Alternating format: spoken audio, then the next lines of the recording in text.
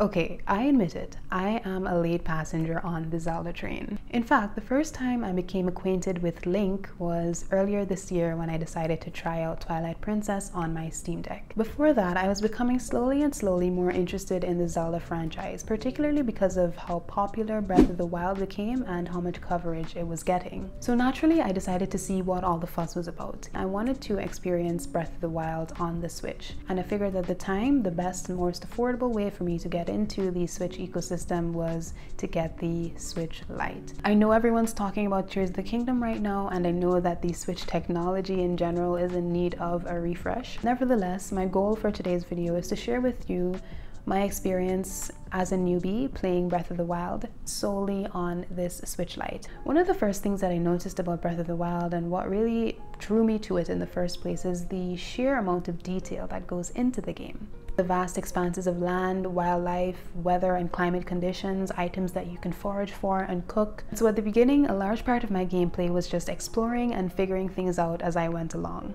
In this part of the timeline, Link wakes up from a 100-year slumber and is tasked with freeing Hyrule from the curse of Calamity Ganon and saving Princess Zelda. And so you have that main quest, but to me, the real story in this game is the one that you create through your adventures, because nobody's journey in Breath of the Wild is exactly the same. Along the way, you meet many interesting characters, like villagers in quaint towns who will send you off on side quests, as well as the champions who once piloted the divine beasts that once protected Hyrule. Now, the Switch Lite has a 5.5-inch LCD screen, and one of the main concerns I had was that it would be too small for me to enjoy something as visually impressive as Breath of the Wild. But that ended up not being the case. During cutscenes and in dialogue, I was able to read on-screen text just fine. Granted, I do have 20/20 vision. Even though the resolution is only 720p, the size of the screen means that the graphics and visuals appeared crisp and clear. If I did have to give a criticism, I'd say that the image appears a little washed out at times and maybe not as saturated as I'd like. Either way, I will say that the display was more than enough for me to enjoy the game on the go.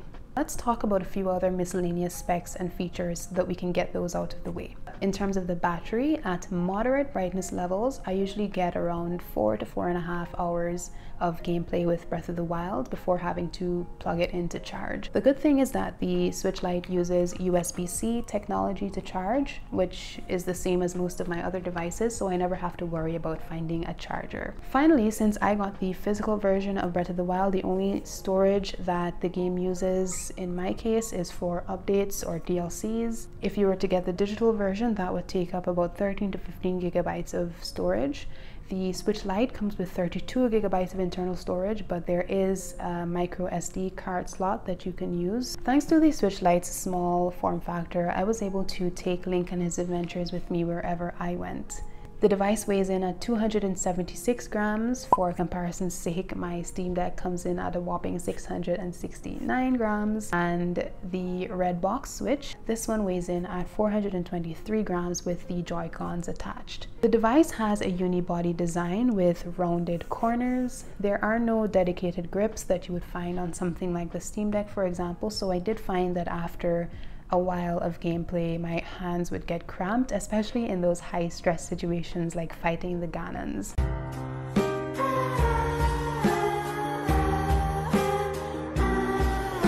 But it's a compromise I'm happy to make in order to have this small form factor.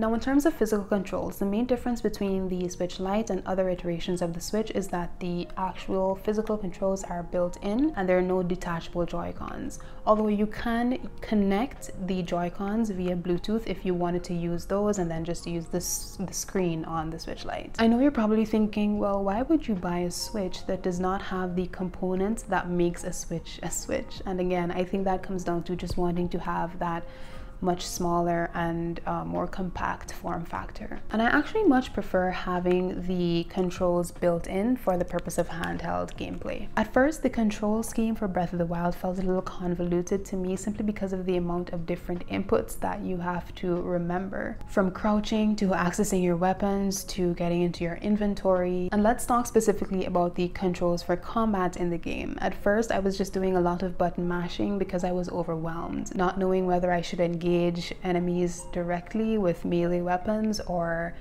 attack them from a distance using my archery skills. And then as time went on, I started to memorize the controls and learned how to quickly switch between weapons and runes using the D-pad, for example, or accessing my inventory to eat a 3-course meal during the heat of battle. You know those games that give you a wear headphones for the best experience message during the opening credits? Well, I think that message applies to Breath of the Wild as well, because the sound design in this game is amazing. Everything from the location-specific themes to the sound of Link's footfall to the howl of the wind or wolves in the distance. Overall, the sense of situational and environmental awareness that the sound design creates makes the game a lot more enjoyable.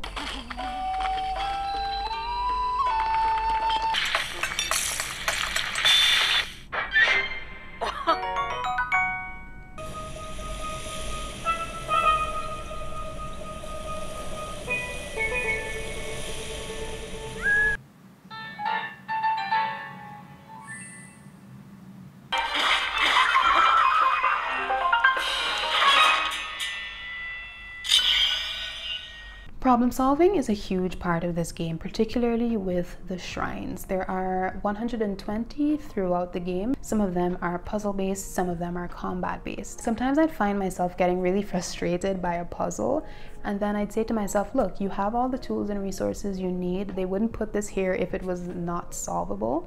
And I admit that sometimes I just end up using a guide online because I wasn't smart enough, I guess, to solve a shrine. But usually what it came down to was just me taking a step back, looking at the resources and tools I had, seeing the bigger picture, and realizing that more often than not, there was more than one way to solve a problem. Even outside of the shrines in the overworld, the way you progress in the game depends on how you're able to manipulate your surroundings. You might discover, for example, that yes, instead of swimming all the way out into a body of water to reach a treasure chest, you could simply use your cryonis and build ice blocks to reach it. Or instead of running into an enemy camp full fury, you could try rolling a bomb towards them or wait until nightfall to sneak past and steal all their weapons. Now, no matter how powerful you become in this game, no matter how many weapons you have, no matter how many stamina or heart containers you have, you're still at the mercy of nature and basic physics and chemistry. For example, there is a weather cycle, so when it's raining, you'll find that it's a lot harder to scale a mountain. When you're in a volcanic region, you're going to spontaneously combust if you have wooden weapons equipped, and if you're in colder regions, you have to know that you're going to need warmer clothing if you don't want to lose health. So really, it's all about finding the best ways to interact with your environment to ensure survival, and that's a challenge that I really enjoy. Now, before I give you my closing thoughts, I wanted to introduce you to someone who I think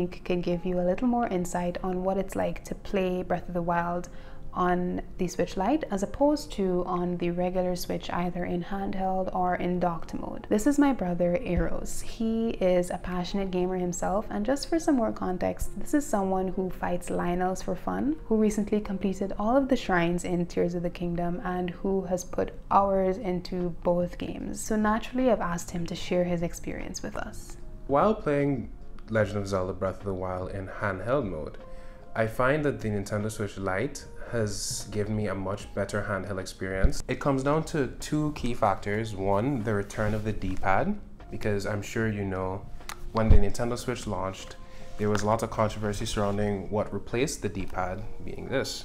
It gets the job done, but the glorious D-pad made its return to the Switch Lite in 2019, and this is one very underrated aspect of control. One other thing that I really enjoyed was the unibody design of the Switch Lite helped make using the gyro controls a lot easier than with the cumbersome, almost cumbersome Nintendo Switch. While playing in docked mode, which is exclusive to the Nintendo Switch, the big screen experience is definitely a huge part of what makes gameplay good, and it makes it a lot more immersive as well.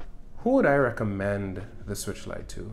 Anyone who's looking to get into the Switch ecosystem but isn't too sure about how often they'll be in front of the TV, or if you have young kids that might want to use it. It's a lot more durable than just the base Switch because, you know, Joy-Con on and off rails. If you drop this, it's a bit of a problem. I personally think Breath of the Wild is one of, if not the greatest adventure game ever made. Hyrule in Breath of the Wild and in the sequel, Tears of the Kingdom, is like nothing I've ever experienced before. Without many spoilers, Tears of the Kingdom has exceeded the limits that Breath of the Wild set. Now, ultimately, I think you can tell that I really enjoy this game and experiencing it on the Switch Lite. I love that Breath of the Wild allows you to do things at your own pace. Maybe you're the kind of player who is focused on discovering all the parts of the map and cooking and discovering new recipes and collecting horses, or maybe you were the kind of person who wants to perfect your combat and maybe collect all the Korok seeds that are scattered throughout the game.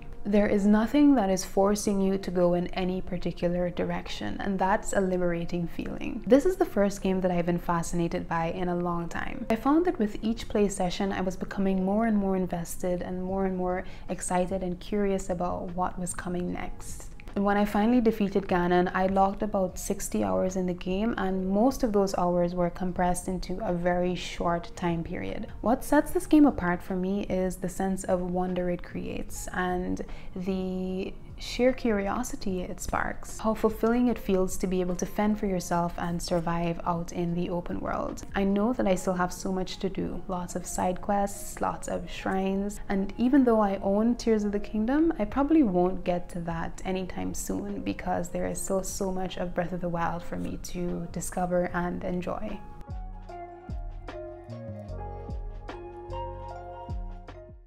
So that's all from me for today. If you enjoyed the video, remember to leave a like and subscribe. Comment and let me know if you are a fan of Zelda. Have you played Breath of the Wild? Were you into it? Were you not? And if you want to see some of my other gaming related content, I highly recommend that you check out the video that I did on my experience with the Steam Deck, as well as one of my other videos on some of the games that I've been enjoying on the deck.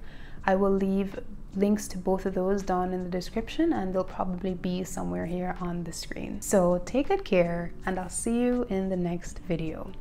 Bye.